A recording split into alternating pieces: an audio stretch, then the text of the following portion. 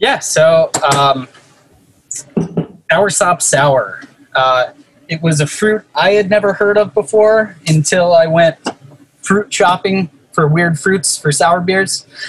It is a tropical fruit. Kind of looks like a spiky avocado or a spiky pawpaw, if you know what a pawpaw looks like. I tried some of it, and the sample that I tried, I got like, it tasted just like a pineapple banana smoothie. So I was really excited to brew with it. So one thing you may notice about this beer is it has a very intense haze to it. A lot of time haze in beer is caused by, suspended particles from hops. This has almost no hops in it. You might see it says 0 IBUs in it. That's from the pectin in the fruit staying suspended in the beer and causing a permanent haze. So you also won't get any kind of head that sticks around ever, no matter how many times you swirl it or try to agitate it. And that is because of the process this beer is soured through. So we use a bacteria, same bacteria that's used to sour milk into yogurt. Lactobacillus produces lactic acid, and that comes off as a very pleasant sourness or pleasant tartness. So if you take a sip of this beer, it's lightly sour, pleasantly tart, but it doesn't tickle your throat or burn your throat like a vinegar would.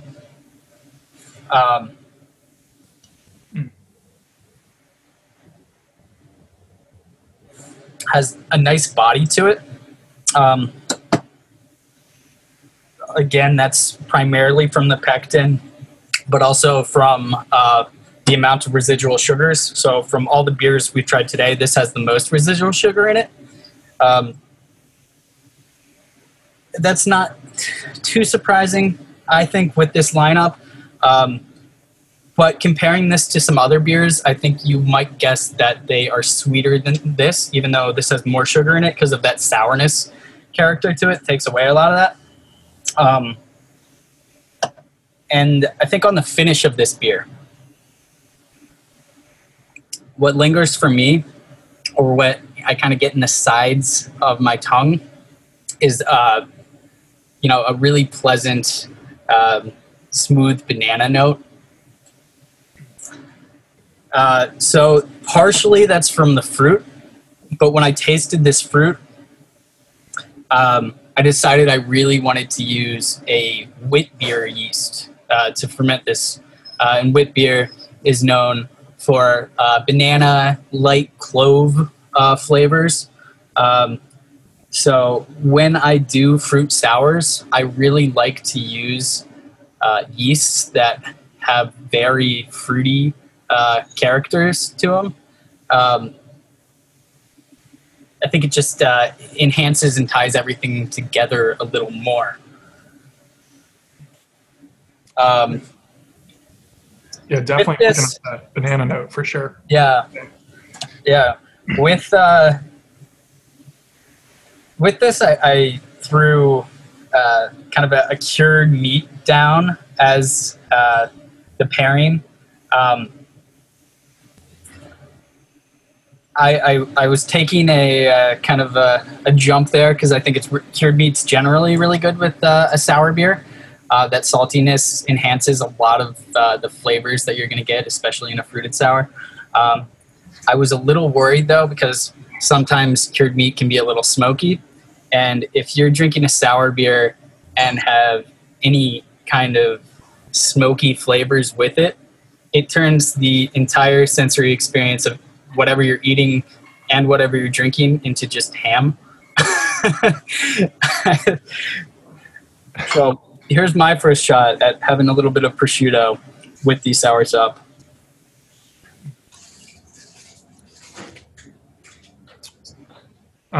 So while you're tasting that, can you talk a little bit more about sort of that bacterial process, and this is from a question in the chat too, is that something that's unique to Caboose? And then looks like Team Beer is also asking too that and which is true. I've noticed so many more sours on the market recently. Yeah.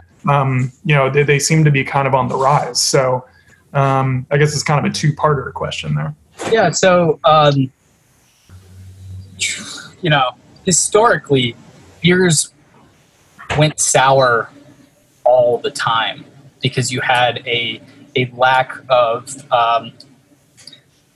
ability to really sanitize your equipment and isolate your yeast strains. For centuries, no one knew what yeast was or what bacteria was, so beers went sour all the time. Once things got a little more controlled, refrigeration became a thing because the bacteria do like hotter temperatures, and lagers got really big. Brewers obsessed over making very, very clean beer. So sour beer kind of faded away in style. Belgium and Germany kind of have always made a few select styles that are sour.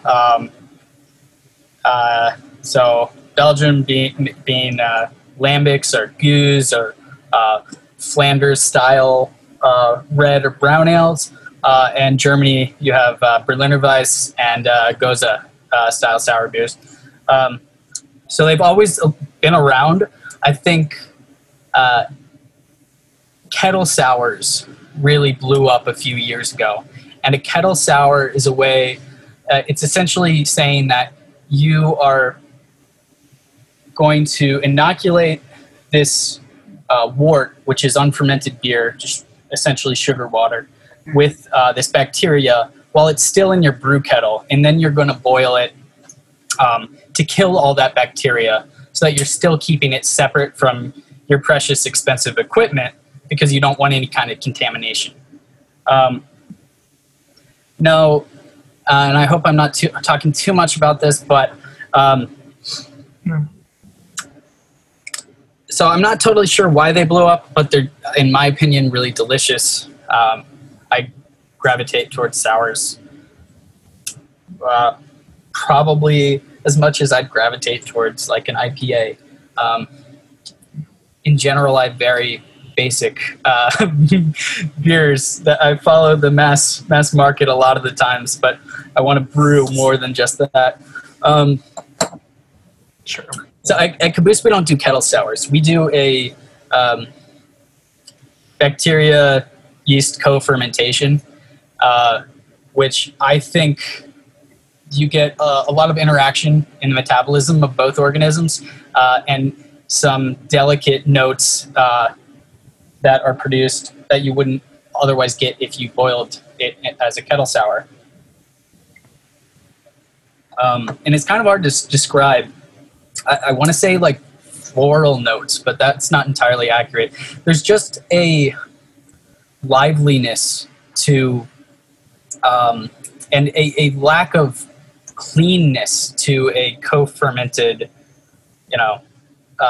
sour beer, whereas that's missing. It's very clean with a kettle sour, which isn't bad. I just happen to prefer this co-fermentation. And then we essentially kill that yeast by dosing in an amount of isoalpha acids from hops. So lactobacillus is very hop intolerant. Hops are a natural antimicrobial.